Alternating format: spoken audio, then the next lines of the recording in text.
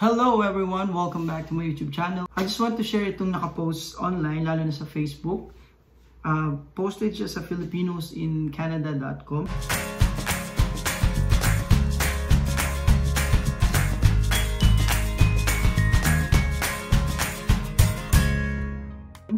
So, ang title is yung POEA Recruitment Agencies for Canada. Updated to June 2020. Just a disclaimer, I'm not related to filipinosincanada.com.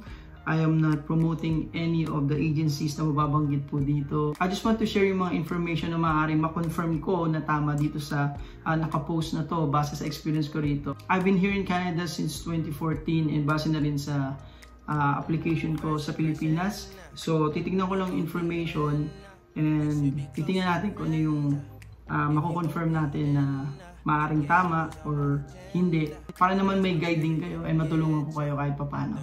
Again, ang information na ito ay galing sa filipinosincanada.com, so you can visit their website. Na-try ko na rin ma-visit, so I know it's legit naman kasi nakita ko yung mga article nila, so mostly promoting Philippine cultures dito sa Canada and Philippines. So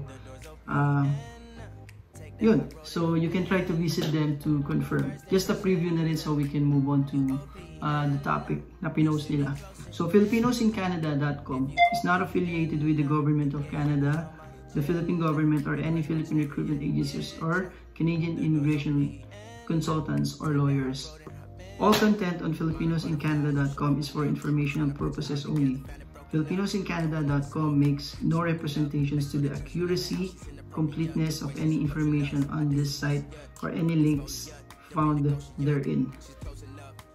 So, I'm pretty sure yung information naman dito, kahit paano na-confirm din nila sa POEA or galing sa website ng Philippine Overseas Employment Administration or POEA nga.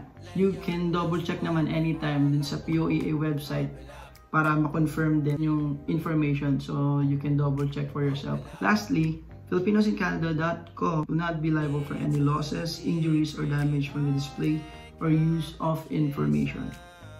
As I've said, I will try to read the post, then i-check ko kung ano yung may ko-confirm ko base sa experience ko sa pagpunta rito, application from Pinas mga agencies, and then yung proseso ng application.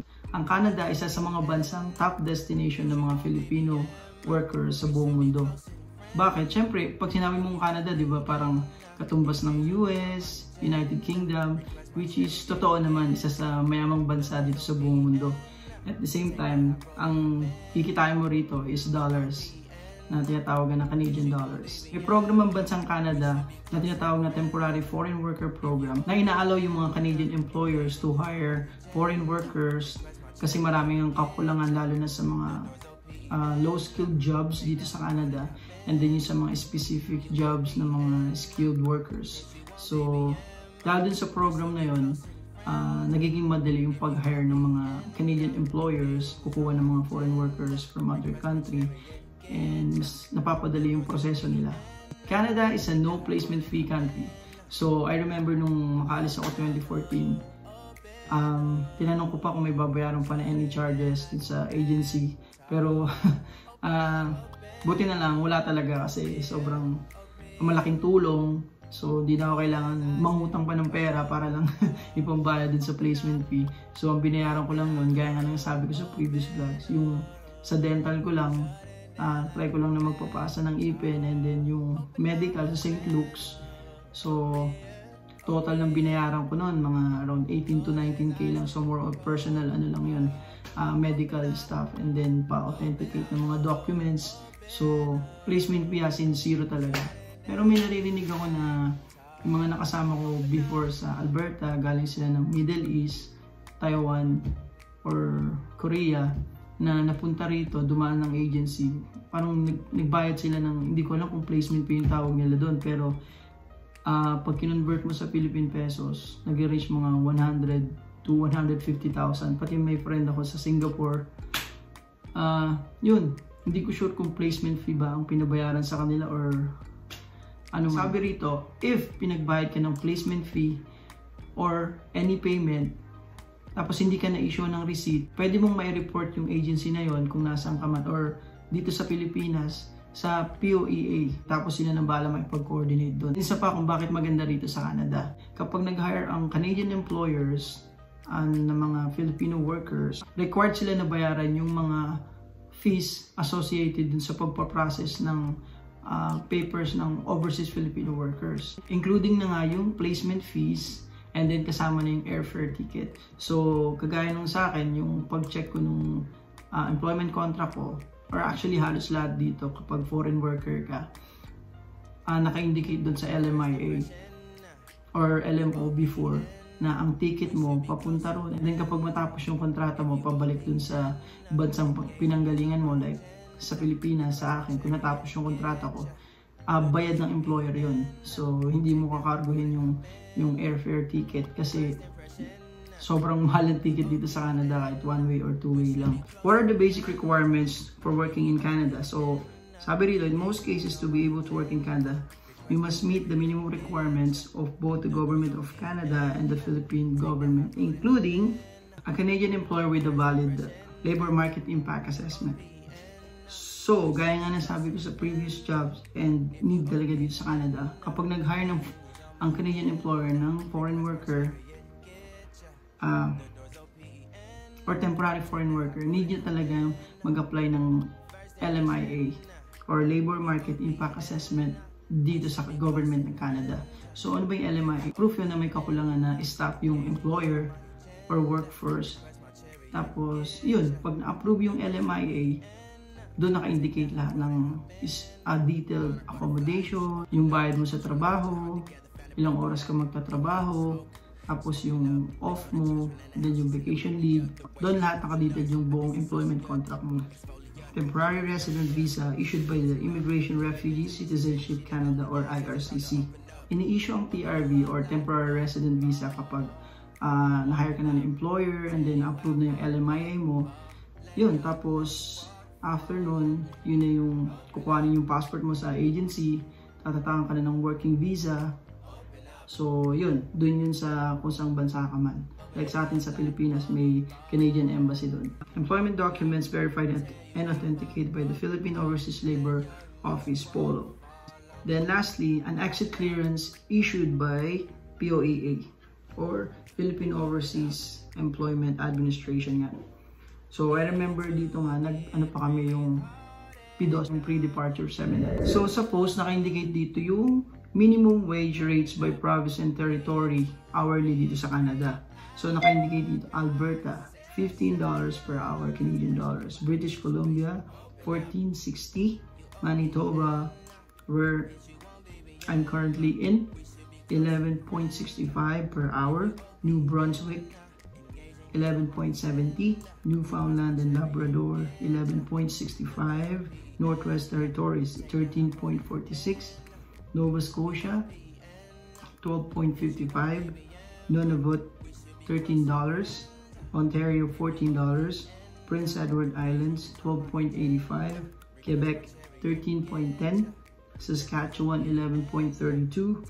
Yukon, $13.71. Upon checking, tama itong mga information na to about sa minimum wage rates by province dito sa Canada. So you can double check also. Nag-check ako dun sa Retail Council of Canada sa website, and then exactly this is the current rates for provinces and territories dito sa Canada. Alright, nandito na tayo sa pinakamagandang information. POEA licensed recruitment agencies for Canada.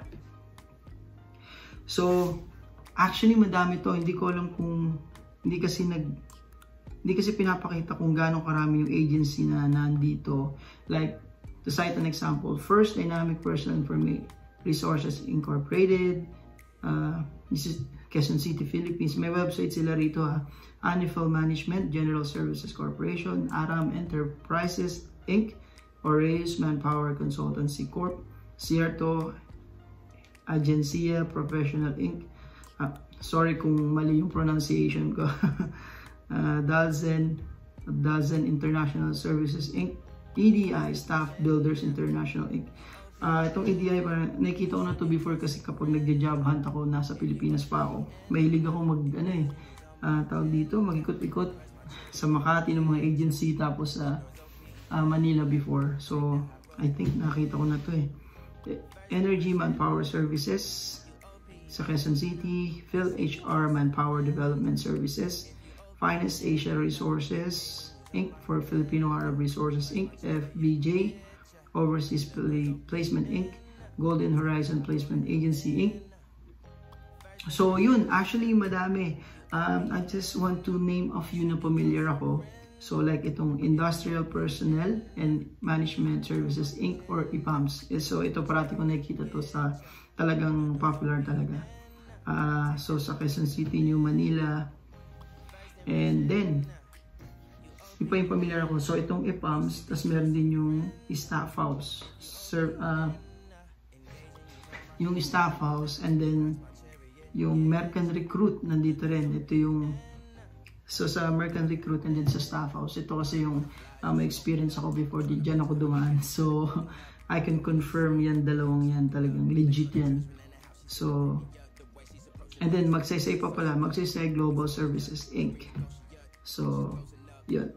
Then meron dito Omanphil International Manpower Development Corporation. So may mga website sila.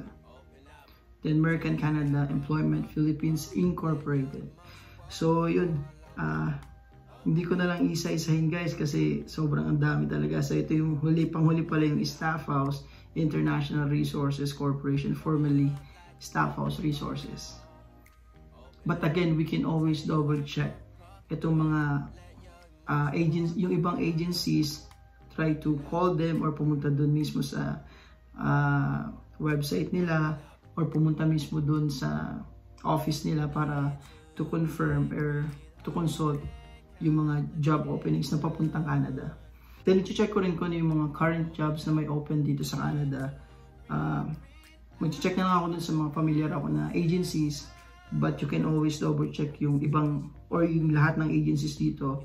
Yung iba na may website, puntahan nyo na lang din, and then or visit nyo yung office nila dyan sa Pilipinas. So yun.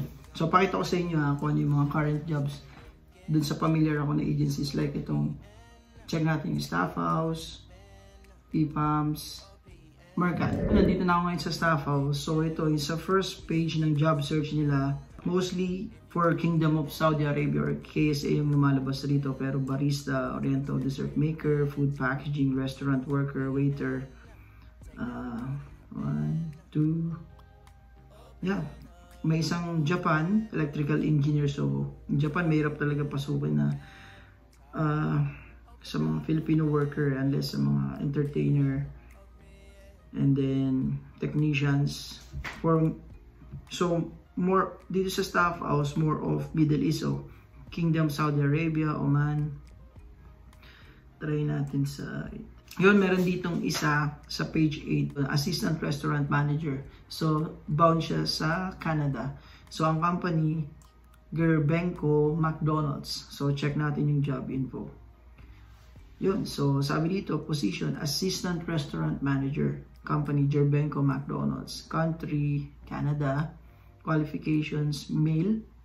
At least have a vocational certificate. So, yun. Kung may vocational certificate kayo, kahit 1 year, 2 years, HRS or HRM ang tawag, so you can definitely apply with at least 2 years of related experience. So, yun. Try natin yung susunod. Ayun o, meron ulit. Sa next page, Food Service Supervisor for position, Company, Spring Valley Farms Limited, DBA McDonald's Restaurant, Country bound to Canada. Job info. Position, Food Service Supervisor. Company, Spring Valley Farms Limited, DBA McDonald's Restaurants and Canada. Yun. So sa Staff House, kung makita nyo yung job, the bound to Canada, i-click nyo lang yung apply. Tapos yun, may application information form sila. Complete nyo lang. Upload resume. Upload webcam, then submit. So yun. So the rest mostly for Middle East. Siguro meron pa dyan, kaya lang nasa page 8, 9 na ako. So, parating nag-a-upper puro Middle East and then pa ilang Asian country. Punta naman tayo sa IPAMS. So, sa IPAMS, may isang nag-appear upon checking this search jobs. So, sinearch ko lang Canada and then lumabas dito. industrial cleaner. So, I'm not sure if nagpo-fall tong industrial cleaner sa factory worker. So, ang employer daw is a large food manufacturing company in Canada. Expiry date, June 16. Ano na ba date ngayon? 13? 14? Country, Canada. So, industrial cleaner in description. A large food manufacturing company in Canada. Category, skilled work, other. Location, Canada. Post duration, March 18, 2020 to June 16, 2020. Gender, male or female. Qualifications. Must be at least high school graduate with minimum 2 years experience in food processing industry. Good verbal and written communication skills. For manpower pooling, beware of illegal recruiters and human traffickers. So yun, pagka pindot nyo ng description, register to apply. Dadalhin uli kayo sa application form, fill up nyo lang lahat, upload ng resume, then register. Basically the same as yung staff house website. So yun, follow nyo lang. Pangatlo, ito, Mercan Recruit Canada. Upon checking dito sa Mercan, so punta ako sa website nila, mercanrecruit.com. Ayun. So hindi pala dun sa mercanrecruit.com, dapat Mercan Canada Philippines. So pag search nyo sa Google or any search engine, click nyo lang yung, pag nandun na kayo sa mercanphilippines.com, job listing. Okay. So, andito, puro, Middle East din. Kingdom, Saudi Arabia, KSA. Yun, may isang Canada. Industrial Sewing Machine Operator. So, check na natin to. So, posted 11 months ago. So, ganun nakatagal yung huling listing nila sa Canada opening. Yun, pagka-click ko nitong Industrial Sewing Machine Operator, ang sabi, this listing has expired. So, we'll see. Check natin dun sa isa.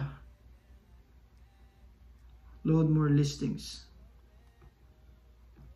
Okay, so may UAE, Kingdom, Saudi Arabia again.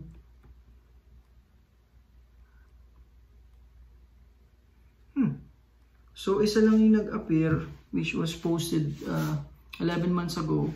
Wala na, Kasi kalimitan dito, puro KSA, UAE, puro medical staff. Pero 2 years ago. So, not sure. I think hindi lang updated to. So, madalas kasi kapag pumunta kayo doon nila ibibigay yung complete list ng mga job openings dito sa Canada. Mostly F&B and then, yun nga, medical staff din sa Canada. I hope kahit papano may natutunan kayo dito sa vlog na to. And na-share ko sa inyo kahit papano may na-confirm ako dito sa information na to. I'm sure na-confirm naman to ng Filipinos in Canada or website ng filipinosincanada.com sa POEA. Yung mga information na to, mga updated POEA licensed recruitment agencies dito sa Canada, June 2020. Hanggang sa muli, please continue to like and share.